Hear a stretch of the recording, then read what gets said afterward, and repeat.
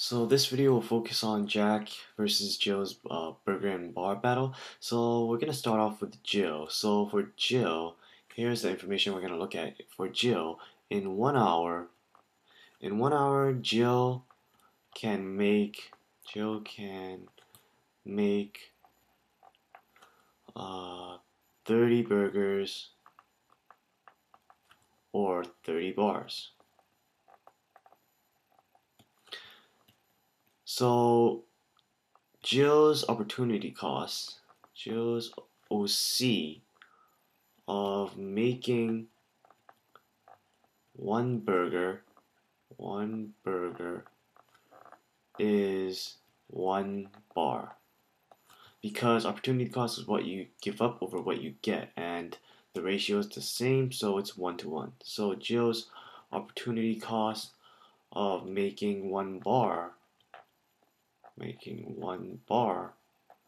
is, of course, the opportunity cost of making 1 bar is, of course, 1 burger. So Jill's customers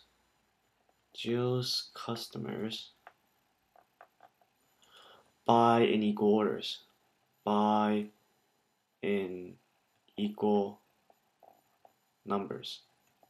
What I mean by that is they'll always buy 1 burger and 1 bar in equal order.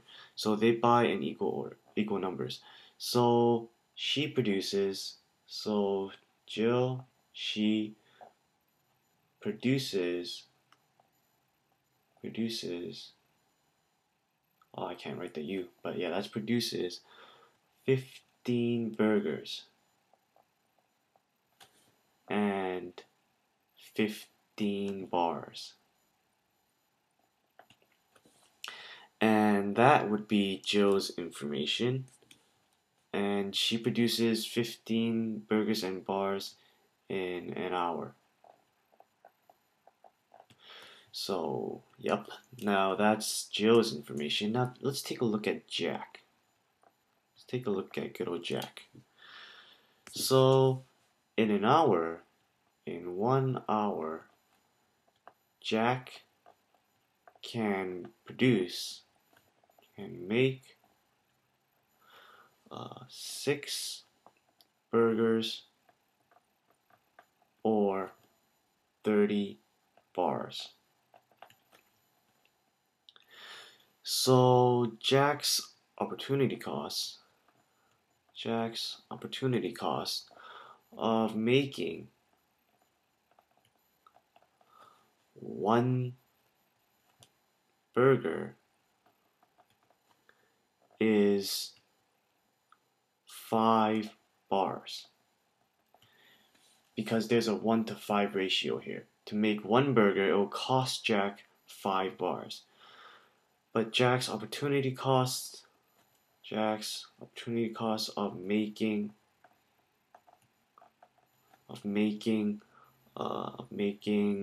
1 bar is 1/5 of a burger. Because remember, this is what for the opportunity cost, it's what we give up over what we get. What we're giving up is for 1 bar.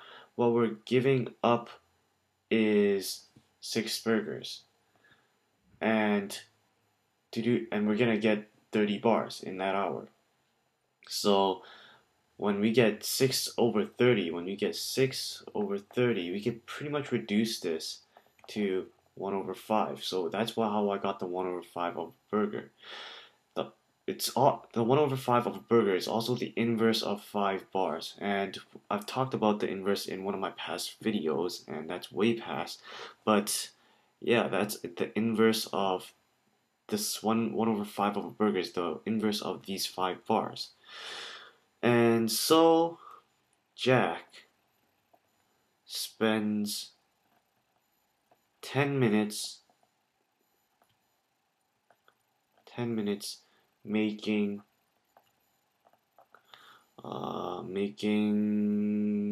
burgers,